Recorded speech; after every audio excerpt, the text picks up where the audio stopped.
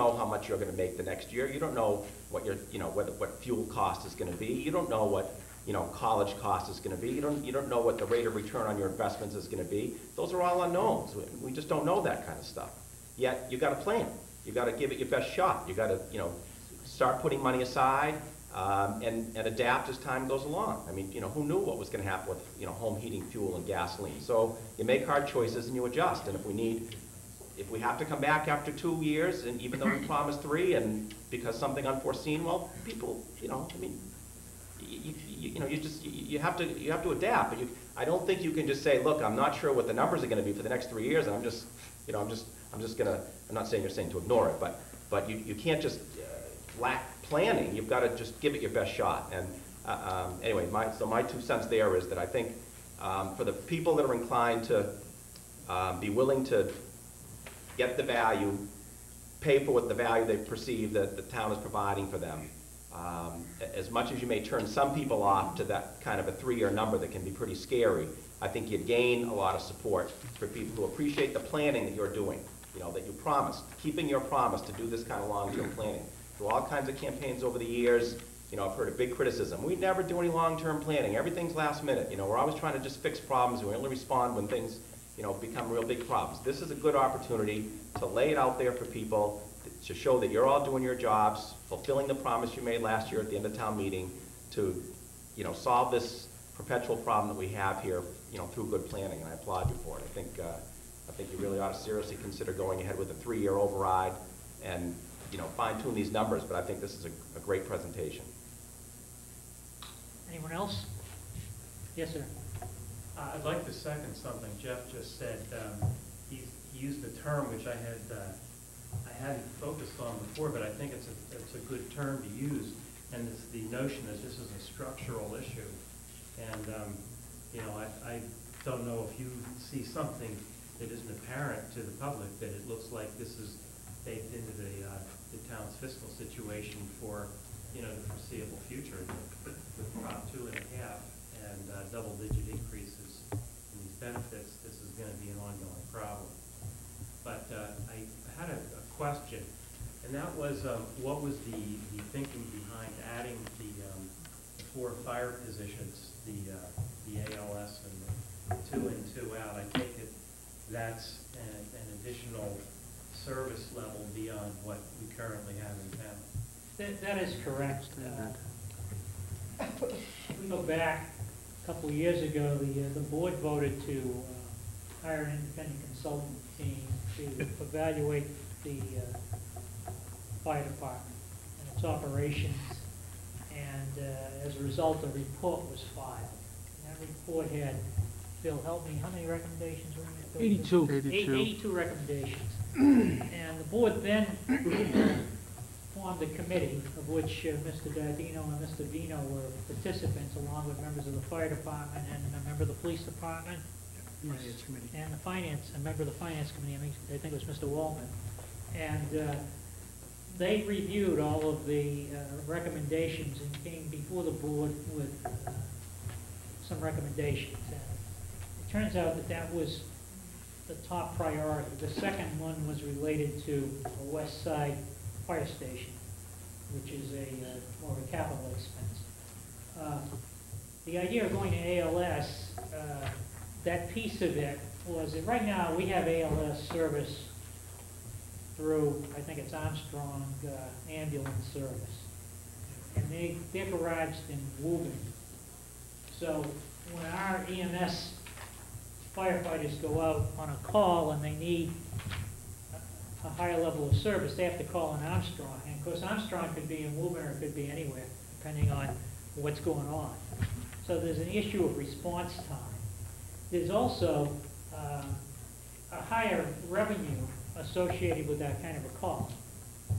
So it's been couched to the board that in the process of bringing this forward, we would enjoy some revenue. That, at one time we heard that it would pay for itself. I don't think anyone really believes that, but it certainly, the cost, the additional revenue will help offset the cost.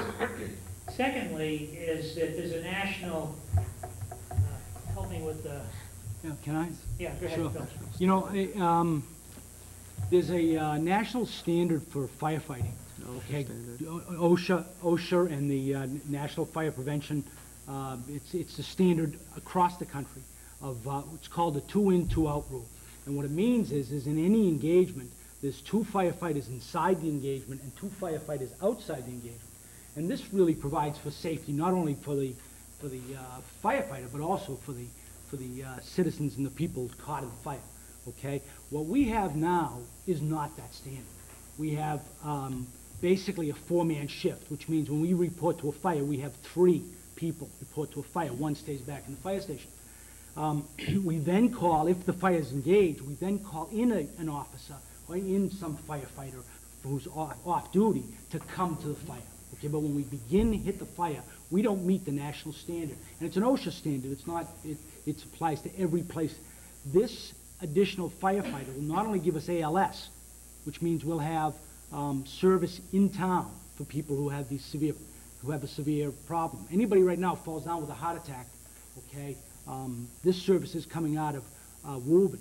Sometimes it comes out of Wilmington, but it's either Wilmington or Woburn rather than North Reading. So we're really getting this is a huge bang for the buck. For this $300,000, we'd put in 4 firefighters, we'd meet 2 in, 2 out. We'd begin starting ALS, which has an increase in revenue, may not pay for the whole thing. The first year it's $300,000, okay? The next year it would be something less than that $300,000 because, or maybe within 2 or 3 years, ALS would be operational. The most towns that have instituted ALS have seen a doubling of their ambulance revenues, which for us, if we doubled our ambulance revenues, would be something in the order of $250,000. So, you know, other people have said, oh, it more than pays for itself. We're not saying that. We're not suggesting it more than pays for itself, but it certainly would make a large indent in raising the service to the service that's the national standard. I'm going to comment a little bit further on this. We recently subscribed to a benchmarking service, and in the benchmarking service, and we don't have the final report yet, but in the draft report, one learns that, you know, if you compare to some of the, what we call sister towns, not necessarily adjacent to us, but towns that are similar in makeup, you'll find that the cost, our fire cost, is pretty much on average. But because of our structure, right, and the fact that we have a limited number of people on a shift, we have a high overtime cost. Now, one of the things that I personally feel is part of bringing on the additional firefighters, and perhaps in step with looking at joint dispatch or community dispatch, we have the opportunity to reduce some of our overtime in the process.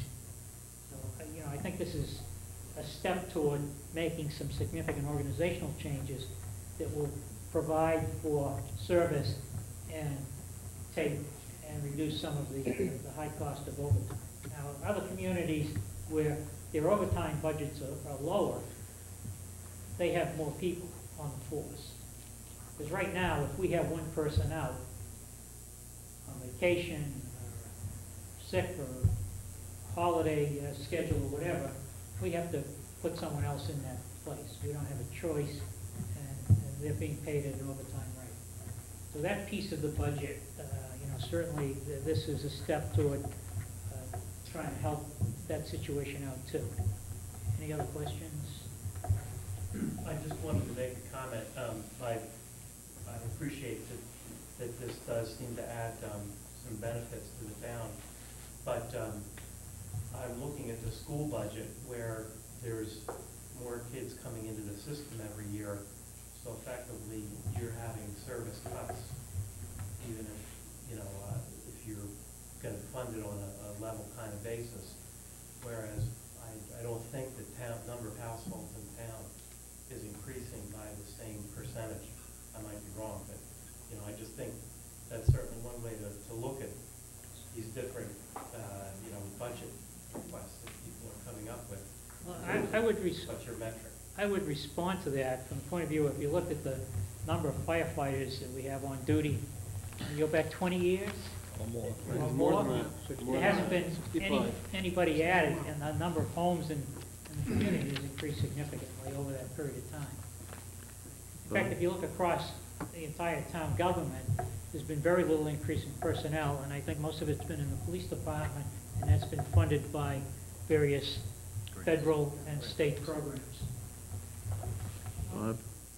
Steve. I'd also like to add that the request for the additional firefighters is for the second of the 3 years.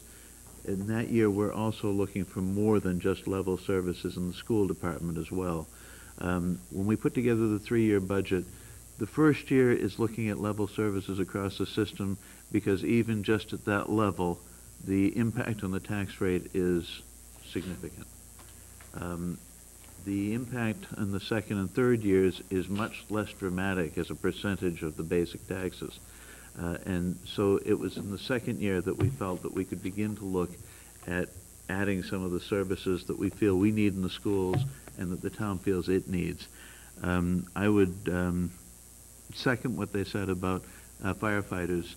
When I used to serve on the Finance Committee way back, for the most part in the 80s, I think we only had one less firefighter then than we do now because we had the minimum. I think we've got one reserve now that we didn't have then, and that was it was over 20 years ago. So I think what we're looking at in the fire department is that we have the minimum number of people we need for the service that we provide. We have a chance for a relatively little extra budget. There'd be an initial kick of 300,000, but with a little bit of time, we get some of that back on the ALS revenues, and it substantially improve both the safety of the firefighters, the safety of the people in the homes, the response time for people who have health issues, and the effectiveness of the department. I think it's a good thing to think about, and it would come at a time when the schools were also looking to increase their level of services. Anyone else? Marcy? Thank you, Bob. Marcy Bailey, 21 Duane Drive. I have a couple of comments and a couple of questions. I'd like to echo most of what Mr. Simon says, and I think a good reason to support the 3-year-old ride is the example of the firefighters in the second year. To go 1 year this year, and we're going to come back to the town next year, not only to meet level services, but to put these additional firefighters on to comply with OSHA standards. I wouldn't want to take a chance that the town is going to vote yes this year, no next year, yes, no.